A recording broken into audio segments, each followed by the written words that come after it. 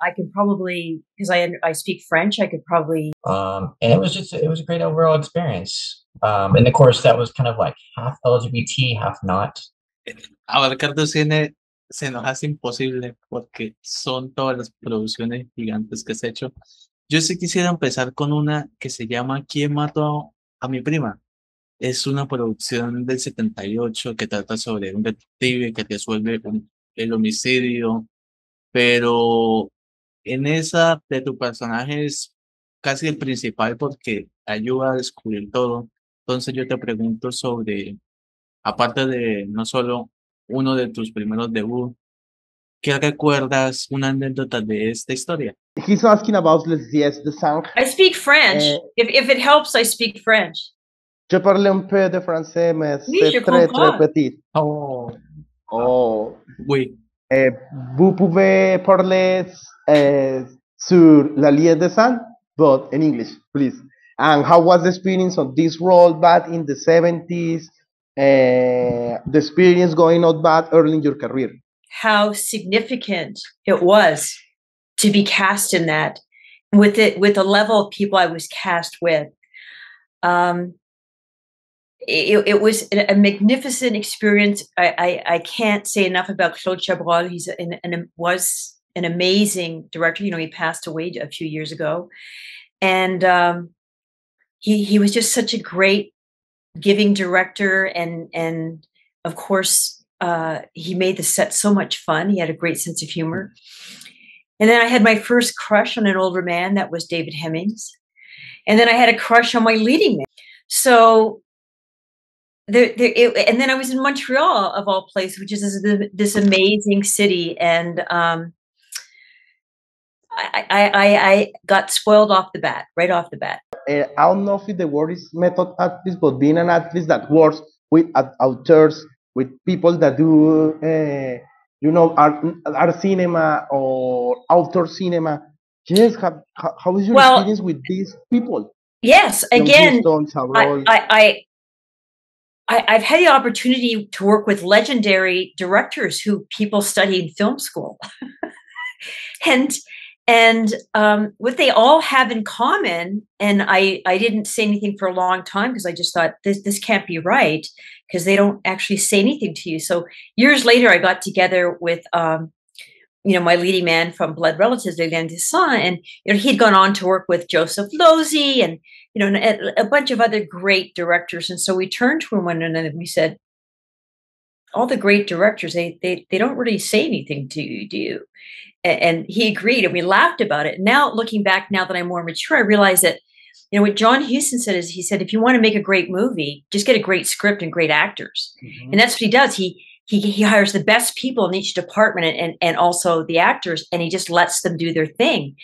And so that's what I can say, that all the great directors, whether it's Hal Ashby or J. Lee Thompson, like Guns of Navarone, or Claude Chabrol, like and John Huston, that's what they all have in common. They let everybody just fly and do their thing.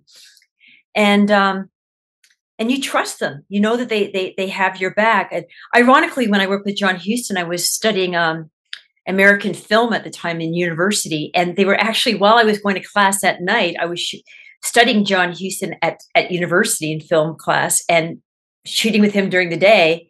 And equally with the French cinema class I took. And I would notice that the professor every once in a while would look over at me while, just to make sure everything was okay in what he had to teach about these directors, because I was working with them.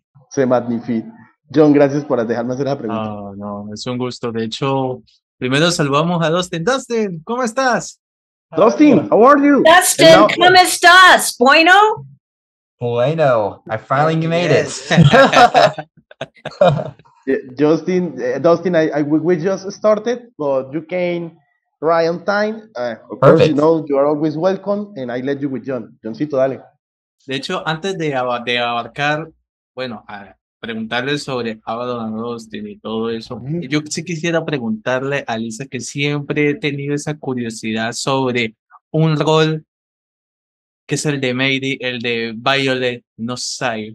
bueno, Yeah, se that's no escribo. ciel. Yes, that was the Yes, second Yes, film. yes, no, es sir. Yeah, I una, do es, understand a wow. little Spanish, right? Oh, That was my thank second you. film that I did back Gracias. to back with Claude Chabrol, and I was actually amazed that he cast me again. Sí. And this time opposite Isabelle Huppert, who's like the Meryl Streep of France. And there I was, 19 years old in Paris, shooting opposite the Meryl Streep of France. And I was somewhat nervous, and I remember saying to Claude on that shoot, you're not really talking to me like you did on the first film. And he said, "That's what I want. I want you to feel isolated." Maybe he was just saying that. Who knows, right?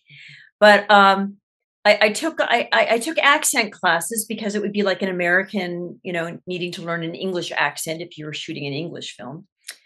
And so I was a little, self-conscious about whether my accent would be good enough so that they didn't loop me. But it was just tremendous. Just spending 6 weeks in Paris shooting a period picture. And it was based on a true story, based on the Lizzie Borden of France. And I had and then it went on to be selected by as the official selection at the Cannes Film Festival for France. I knew nothing about Cannes, so there I went back to university and didn't go. I should have gone. And Isabelle Huppert won Best Actress, and it's one of my favorite films. It was just, and they had this most amazing wardrobe designer, and here we are in all these period pictures with the perfect hat and clothing and makeup for that period. It was just gorgeous. John, gracias por preguntar por esa. No, sí, eso es una gran oportunidad. Bueno, ahora sí, hablemos sobre Dustin. Te pregunto, aparte de, obviamente, Abaddon, ¿qué te traes a mano junto con proyectos futuros con Lisa? Además, obviamente, ¿hay alguna experiencia que de pronto quiera contar sobre todo? O sea, esta gran alianza, porque tienes un gran reparto, pero cuéntame sobre ese próximo proyectos con Lisa, con todo. Okay, Dustin, I know John says a lot, but I will sum it. Yes, not only tell us about your experience with Lisa on Abaddon, and you know that this is one of the most weighted projects here in the channel, but also what you got under, how did you say in English? Yes, under your sleeves or something, what projects you got with Lisa. By the way, like I always say, Abaddon got an amazing casting. She's Yes, do tell, because I'd like to know too. Yes, please. That's a question from Lisa, not from us, from Lisa. Well, me and Lisa started off on this YouTube show back in the day. That's how we first met, on this show called Our World Today, which is kind of like, I guess it's kind of like a news kind of spoof on news shows. Yeah, on spoof on news shows. That's pretty much what it was. We made fun of a lot of stuff. But it was an interesting show, and we got to the point where we're no longer interested in it. We wanted to move on to bigger and better things, projects, films. And the next and we looked at each other and we said, let's go. We said, let's go. And that's what happened. And we just stayed in touch, became very close, and we moved into our first film, which is Silver Fox, which we did last May with Eric Roberts, the Legend Academy nominee Eric Roberts. And that was really fun. It was very interesting. We loved working with them. Lisa's worked with them once or twice before already. And it was a great overall experience. And of course, that was kind of like half LGBT, half not. So it was really wonderful. And I was just thrilled that Dustin asked me to do the film. And I loved working with Dustin. He was just so collaborative, so understanding, so empathetic, so sense of humor too. It was just, Claude Chabrol said, making a film should be like a picnic. And that's how it was with Dustin. It was like, we had a picnic. And we had great food for lunch. We had great food, great craft services. It was great. It was probably the best craft service I've ever had. It was fantastic. Yeah, and like all the key department people were wonderful too. So I'm really looking forward to, what I do love about European directors is, like whether it's Godard or Truffaut or Chabrol or, what's his name? The Swedish director. They use the same cast and crews all the time. Berman? It is like being with family, and you get to a point with, when you keep working with people, there's a shorthand where, you're so comfortable with people that there's not much to say. You just get it. You look at one another and you do it. You just get it. Yeah. So I'm going on to another project with Dustin. I'm really looking forward to it. Abaddon, of course, the famous Abaddon. It's on your channel. By the way, Lisa, the Swedish director, is it Ingmar Bergman? That's who I was trying to think of, and I couldn't think of him at the moment. I was going to say, he uses Liv Ullmann all the time. Who was it? But, Bergman and, Fellini, all those European directors, they just use the same people on their casts and crews all the time. But they make classic films. Yeah. No, Jhon, tú vas a preguntar porque hay algo que está hablando Lisa, que es sobre, y lo dijo también Dustin, que es sobre, yes, okay, I will add something because you talk about classic films. It's crazy, Lisa, because you also, yes, you appear on, like, can we say, our cinema or author cinema, but you also appear on films that we can consider classics of horror, Class of 84, Happy Birthday. How is classic. I needed to ask about that. Yes, how do you feel to be part of here's the thing. That was not something I planned because I'd started working out with Claude Chabrol and John Huston. I wanted to be an artiste, no tour, and it's sad on one way, but now I've embraced it because unless somebody had gone to film school, they didn't know who, they would think Claude Chabrol was a perfume, they wouldn't know, but yeah, they knew all the 80s VHS, like, Bad is Rad, horror films that I did. And I only did those films because in Canada at the time, the industry wasn't like it is now at all. There was not a boom, and the work was only really seasonal. And, so you had to, there's no unemployment insurance like there is in the United States for actors. So you had to take what was being shot. And so, for example, one of my cult films, Deadly Eyes, it was the only film being shot in Canada at the time. It was, because it was winter time, nobody wanted to shoot then. And Robert Klaus, Enter the Dragon, another great director I got to work with.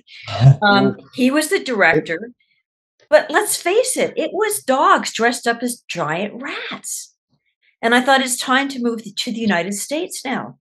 But that film now, that's the film that made me embrace my horror fans, because I went to the screening in Los Angeles I was invited to, and I saw the fans having such a good time, like screaming and clapping. And so I just thought, I'm going to do this. So I've started doing a few autograph shows, and these people arrive and they're all dressed up as the characters from my films, and they quote, my lines and everything. And they're so much fun.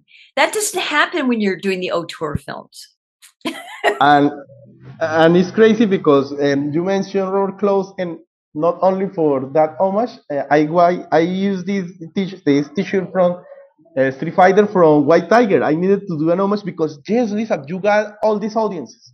You got the art cinema audiences, but you got the horror audiences, but you got the I don't know, say martial arts audience. It's just amazing how though people remember those. They love those 80s films on VHS, and it was like I did say to one fan, he goes, "I got all your movies on VHS." I said, "Oh, VHS is so bad; it's so grainy." And he said, "Bad is rad."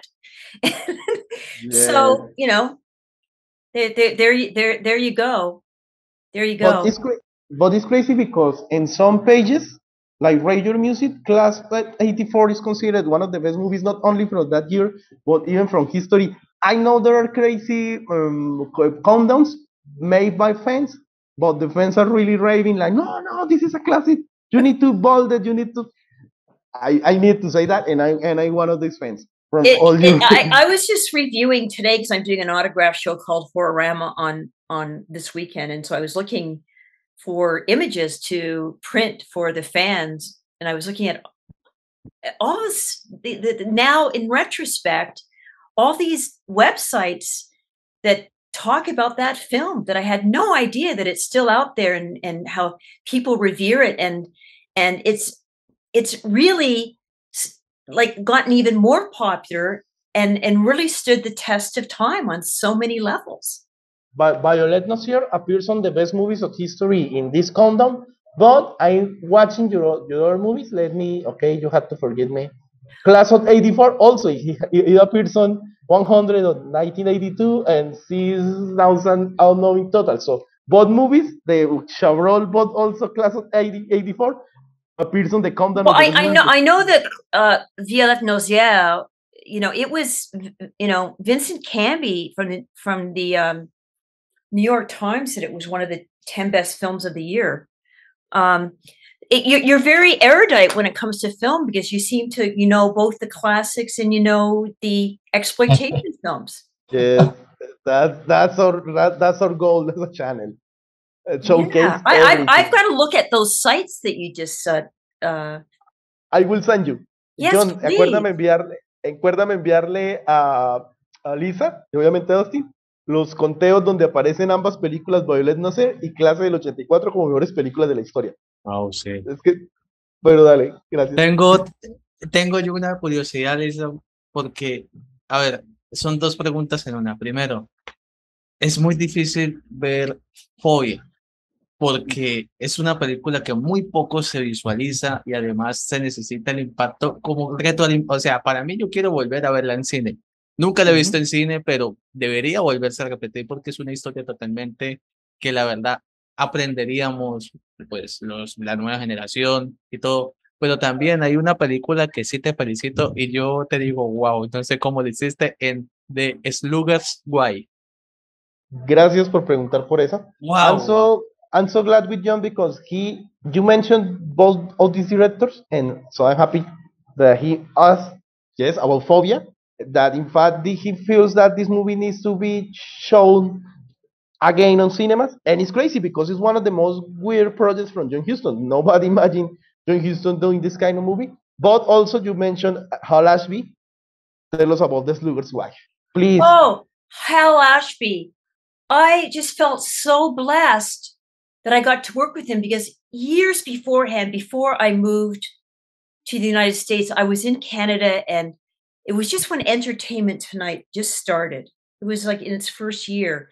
And I was watching it, it was so exciting. There had been no coverage on the entertainment business like that up until Entertainment Tonight came on. And there was a segment with Hal Ashby. And I said, oh God, I'd love to work with Hal Ashby. And my boyfriend at the time said, you'll work with him. And it happened. Yeah. And he for me is one of the most underrated directors because he's got a list of films that are like, talk about auteur that he's done. Yes. And I never see anyone doing retrospects on him. I don't understand why that is. He's done Harold and Maude, The Last Detail, and Being There, and just like in documentaries like Let's Spend the Night Together about the Stones, and just so many great films. One of the things I do have to say though, and that's what I do like about Dustin, is he's not intimidated, is that I did find in the course of my career that when I would go in and have meetings with young directors, they would often, I could tell, feel insecure because they'd look at the list of my directors that I'd worked with. And I could tell they felt insecure around me. And where Dustin's confident.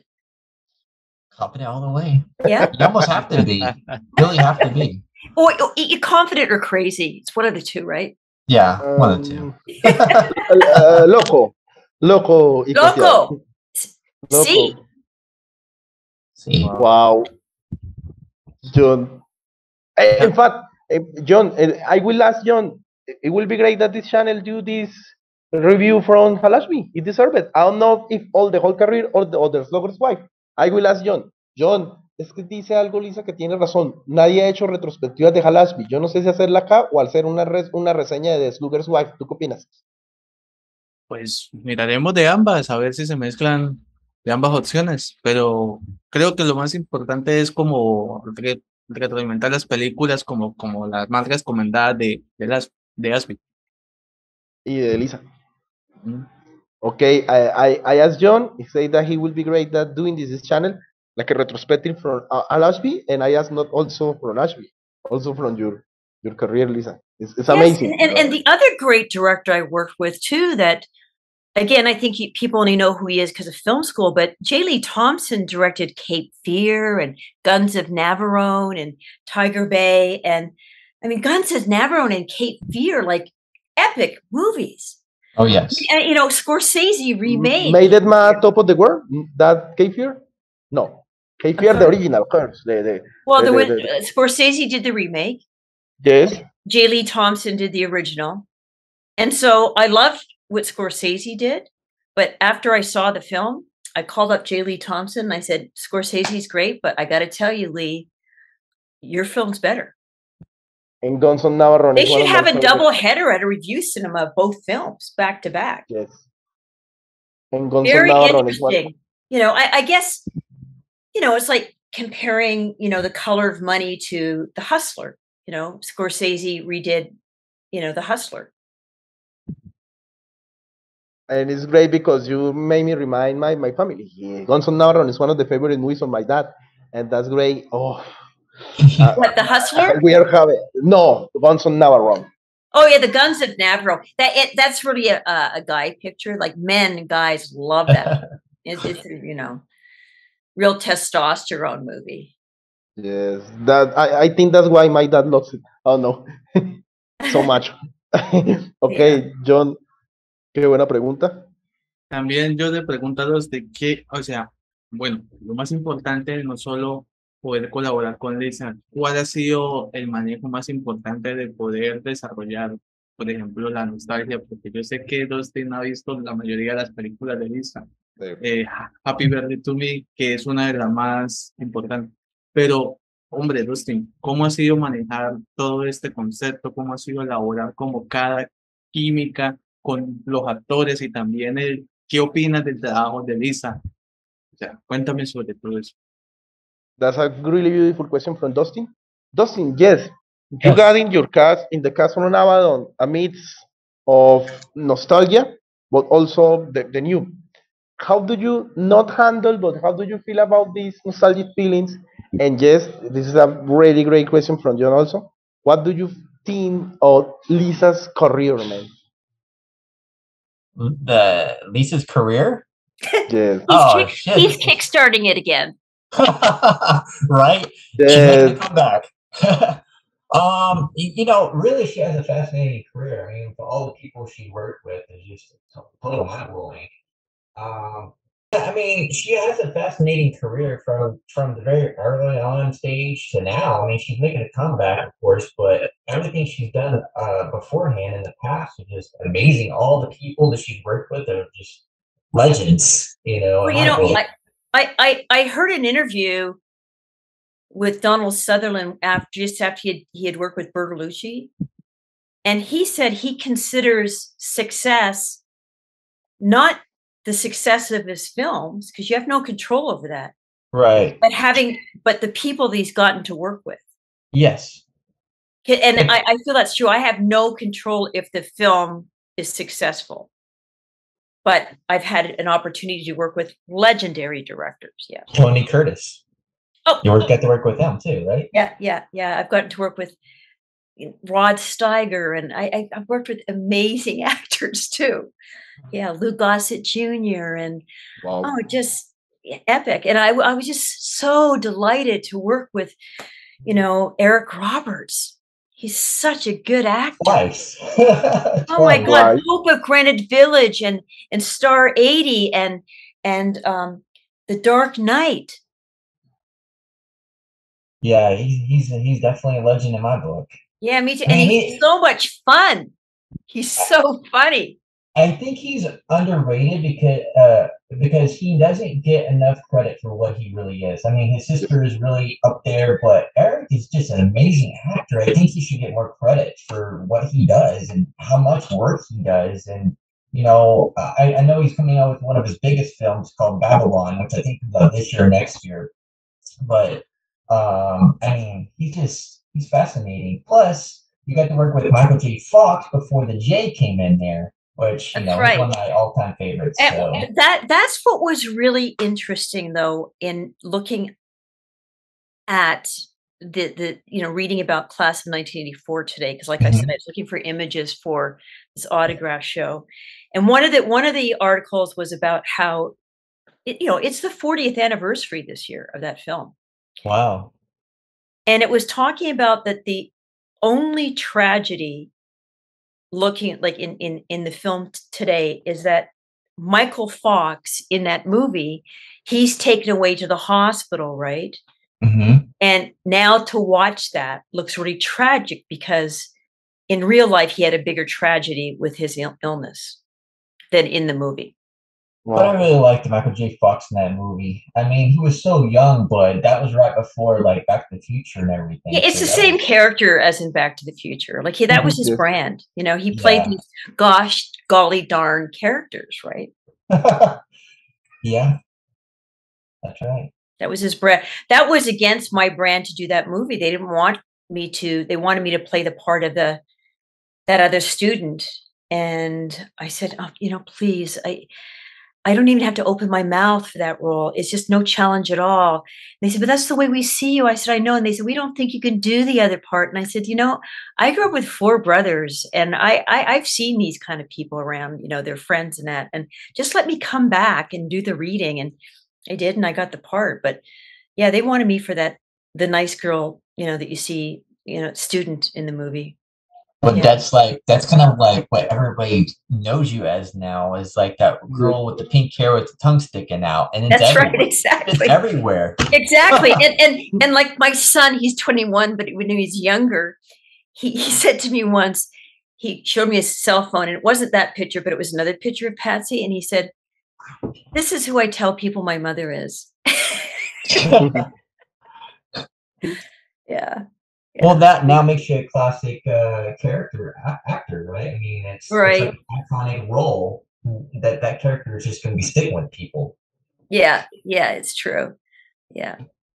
You know, at And the I time we thought so much of that was far-fetched, like to have to walk through a metal detector to get into school, and a teacher taking a gun to school. And you know, that was a really scary moment for me, though, as far as acting, was when I had that scene opposite Roddy McDowall where he has the gun to my head.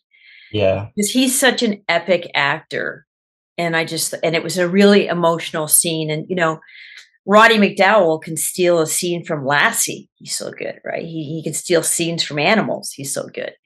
So I thought, oh, am I going to be able to hold up my own? It's an emotional scene, and I'm like face to face close up with Roddy McDowall. But I was happy with the result.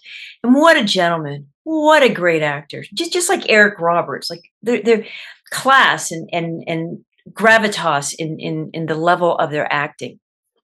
And same with Eric. I just thought, oh, I hope I can hold my own with him. And with Eric happened something like similar, because yes, we know that his Oscar nomination, and we know about the movies that he did in Hollywood, but there are people like the best of the best, or there are people that no, I remember his work in the movies, in the horror movies. So there is something to go with it, but not in the obvious places. Like I mean, there are some people that remember Soneris from the action movies, other from the serious movies, other from the horror movies. But he's such a class. He's such a class of an actor.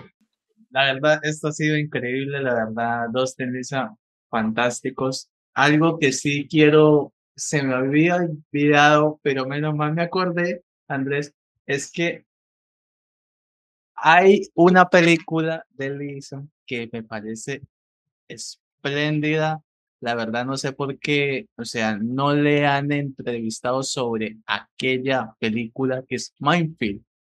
Mindfield, para mí, yo digo que es como la obra maestra de Jean-Claude Lord, el del famoso Bingo. Entonces, yo lo que le pregunto a Lisa es sobre cómo fue la experiencia en esta película, qué anécdota tiene sobre el director que ya no está con nosotros, pero que es increíble. Y para Dustin, la última pregunta es sobre ya qué adelanto va a ir más sobre Abaddon, sobre ya qué podemos esperar e invita a las personas para que puedan sintonizarse con la historia. Okay, as a final, first from Lisa. I don't know, and you have to correct us if somebody have asked you before about Minefield.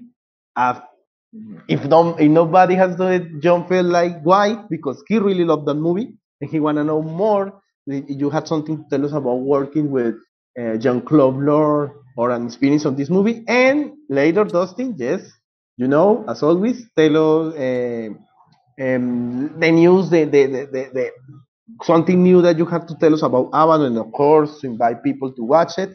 But first with Lisa and Minefield. So I was very excited about Minefield because of the subject matter, about the CIA doing experiments with psychiatric patients with LSD in Canada. I was very excited about it. And I really liked Jean-Claude Lord. I was suggested to him by the producer. Unfortunately, it was a very troubled set because Michael Ironside was very unhappy. And he, in fact, I found this out later from the producer. He, in fact, was so unhappy that he said that I couldn't act and he wanted me fired and he wanted the director fired and he wanted to take over for the director and have the girlfriend his girlfriend play my part. little self-serving. And so it was a big disappointment for me because I thought it was a great story. And of course I got to work with Christopher Plummer. He was another great director, actor I got to work with. But I've seen this situation before with some directors where they allow an established actor to intimidate them, and that poisons the whole set. Now, that wouldn't have happened with Christopher Plummer in the room, but it was happening when Christopher Plummer was not on the set. And it was very unfortunate, very, very, very unfortunate. I saw that happen one other time where I saw, well, maybe two other times where I saw an established star intimidate the director. And, you know, everybody on the set is looking to the director for direction to be the leader. And when you see someone that isn't behaving and not honoring that and not being part of the team, it's demoralizing for everybody. So it was a big disappointment, that film. It was, you know, it's like having a miscarriage, I guess. You know, you carry the baby around and then there's a miscarriage. So yeah, that was the first time I played a leading woman. Up to then I was an ingenue. So that was my first, you know, leading woman adult part. Yeah. And once again, I was intimidated. I thought, oh my God, you know, am I going to be able to stand my own opposite Christopher Plummer? But another epic actor with class, and shows up, knows his material, treats people well, has respect for people. Yeah. Wow. Thanks for the honesty. Wow. Yes. Yes. No, when I was younger, I didn't. I contained all this stuff. And I've made this decision recently because I just thought, wait, and you know, when I made the decision to start talking about it, actually, things that weren't, is after the Harvey Weinstein thing. Because people started saying, you know, why are we protecting these people that aren't behaving well? So I thought, why am I protecting these people who aren't behaving well on our sets? And this is a lesson to everybody then, that it happens and this is how you deal with it. And these people have to not talk about it means we're protecting them so there's no consequence for their bad behavior. And I have to say that this kind of behavior doesn't happen in Europe on sets. It's more of an American thing because it's just not, it just wouldn't be tolerated there. It's just not professional to behave that way.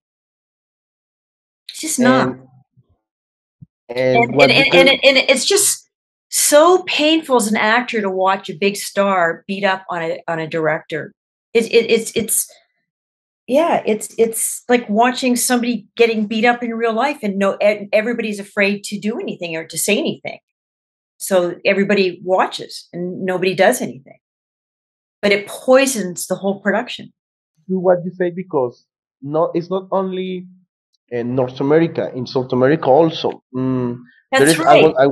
I won't mention the director, but there was a case of a big director here in Colombia. In fact, that's the only trivia, the only director that had been nominated from the Oscar from Colombia, and it's sad. And in the channel, one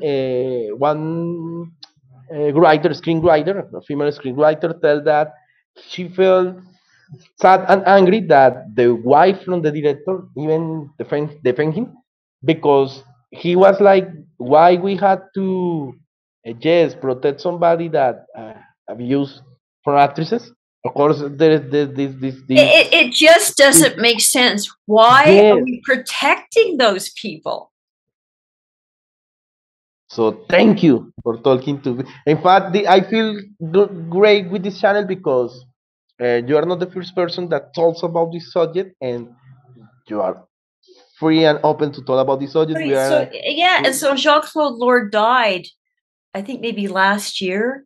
And I was so sad for him that he was not treated well on this film. And so then everybody's walking around the set on eggshells. It's just not, the whole thing for directors to create an environment where everybody feels safe to be really vulnerable on the set. Okay.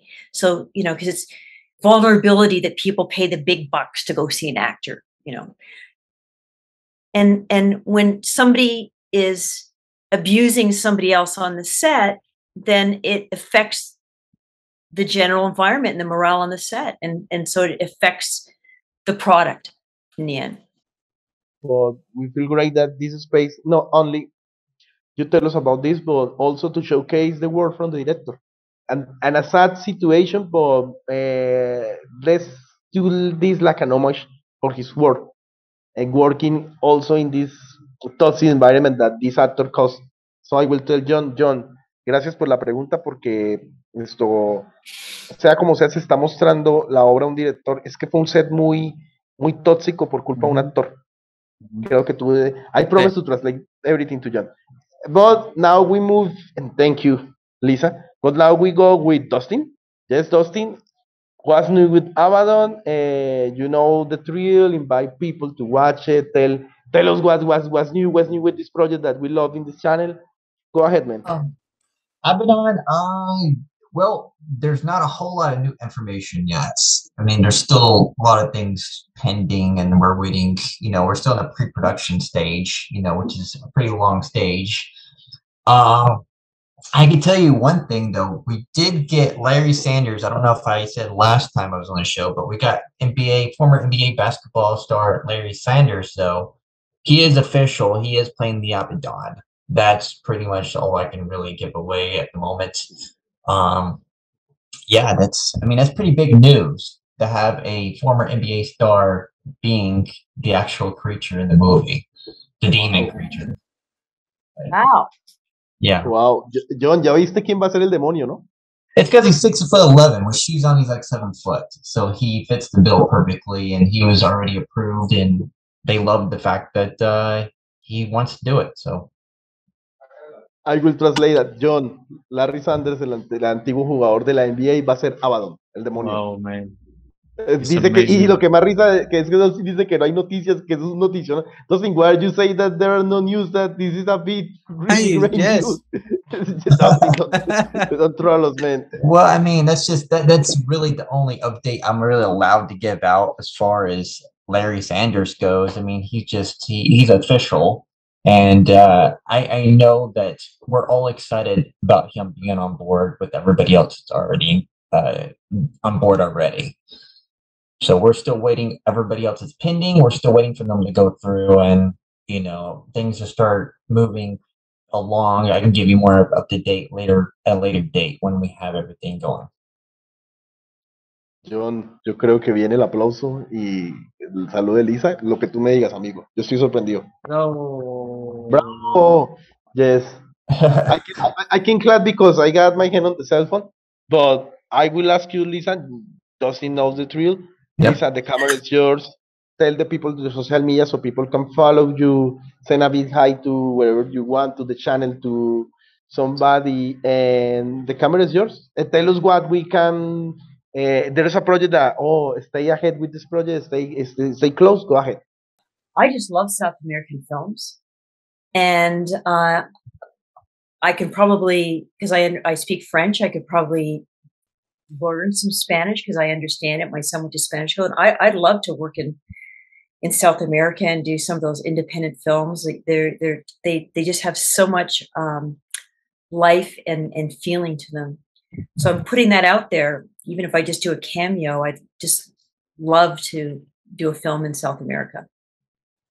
I hope that Jhon gets so rich so he can cast you in a movie here in South America. Jhon, tienes que volverte muy rico y hacer hacer un casting con Lisa. Ella quiere trabajar en Sudamérica. Wow. Es asombroso. Hay que tener un buen productor para hacer una historia perfecta con todos ustedes.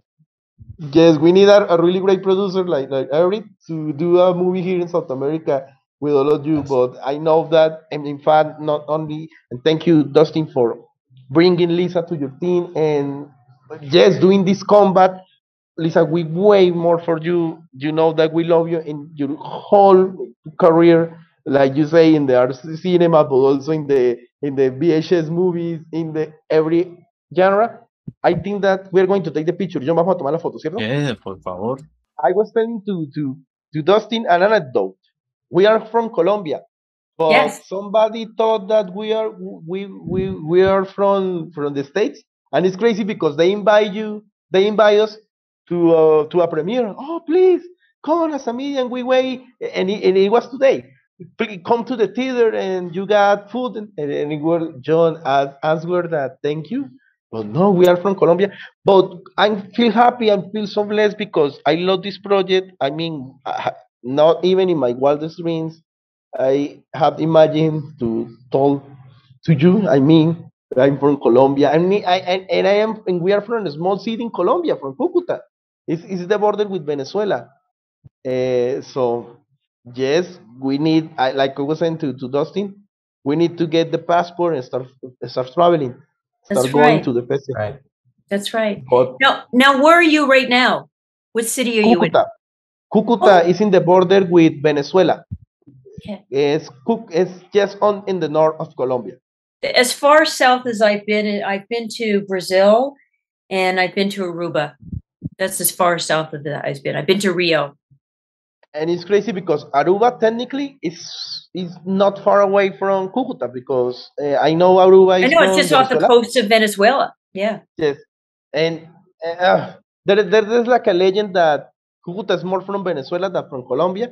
But we are happy because finally the border was closed, the border was reopened. So yes, thank God. Thank you, Lisa, and thank you, Dustin. Thank you. Thank you.